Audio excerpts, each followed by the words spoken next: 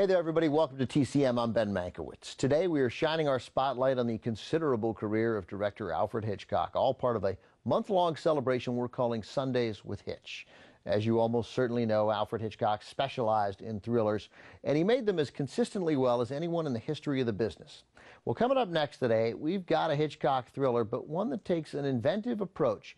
It effectively scares the audience because the terrifying events are so credibly real. It's all built around a simple question. What if you were accused of a terrible crime you did not commit? From Warner Brothers in 1956, it's The Wrong Man. The story behind the film actually begins almost 50 years earlier, when Hitchcock was a little boy growing up in England. In an oft-told story, young Alfred did something his father didn't approve of, so Hitchcock's old man wrote a note, then told his son to take the note to the police station. An officer, or constable, it was England, read the note and then proceeded to lock young Alfred Hitchcock in a jail cell. "That's what we do to boys who are naughty," the officer said as he slammed the door closed. That's the kind of inappropriate parenting that today will get you a reality show.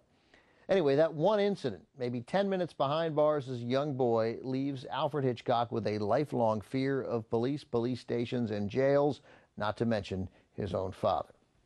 Cut to 50 years later, and Hitchcock, now a successful director, reads a magazine article about a real-life man arrested for a crime he didn't commit. Hitchcock immediately thought the story would make a great movie, so he bought the screen rights, then cast an actor no one could believe would commit a violent crime, a pillar of on-screen honesty and decency, Henry Fonda. The story you're about to see is largely true, the way it really happened, shot by Hitchcock at many of the actual locations. From 1956, also featuring Vera Miles and Anthony Quayle, Henry Fonda in Alfred Hitchcock's The Wrong Man.